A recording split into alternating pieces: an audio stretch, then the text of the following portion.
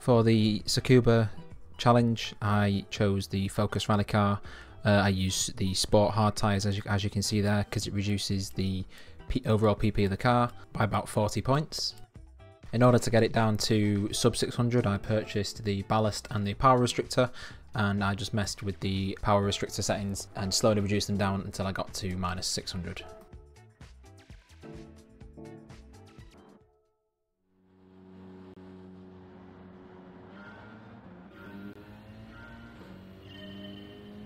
When you start the challenge, the first thing you want to do is change the fuel map to around 4 or 5.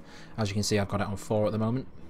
The reason for this is it reduces fuel consumption and will therefore increase the amount of time you can spend on track without pitting, as the plan for this is to only pit once. Around lap 3, the weather should start to change. As you can see here, it's now extremely dark compared to the first lap, and then it should start raining. On this attempt, it didn't actually rain too badly for me, but on previous attempts, as I'm going to show in a minute, it actually rained quite heavy.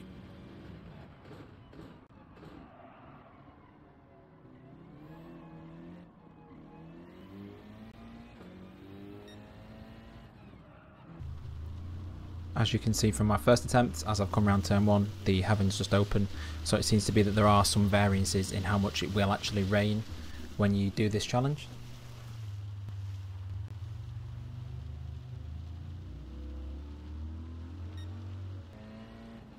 As we're about to start lap 10, you can see that cars in front of us have started to pit for their first pit stop.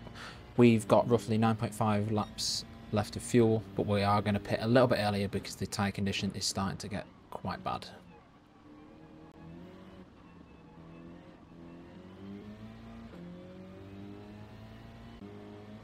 What I have started to do by this point in the race, because we are catching the front runners, is I have reduced the fuel map down to 2. It will mean that we burn a little bit more fuel so we can get less laps, but it doesn't actually matter because we end up boxing around lap 15 to 16 anyway for new tyres.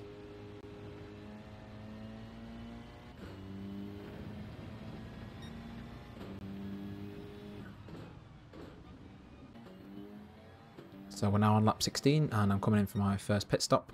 We're going to change our tyres and we're going to fully refuel the car.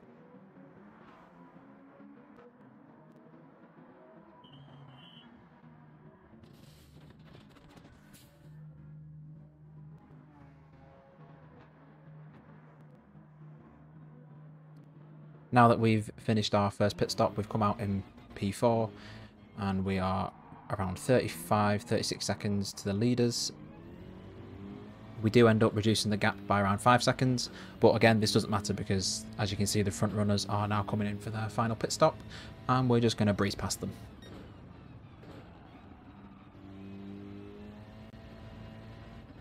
From this point, just alter your fuel map to make sure that you have enough laps remaining for the amount of racing laps that you actually have.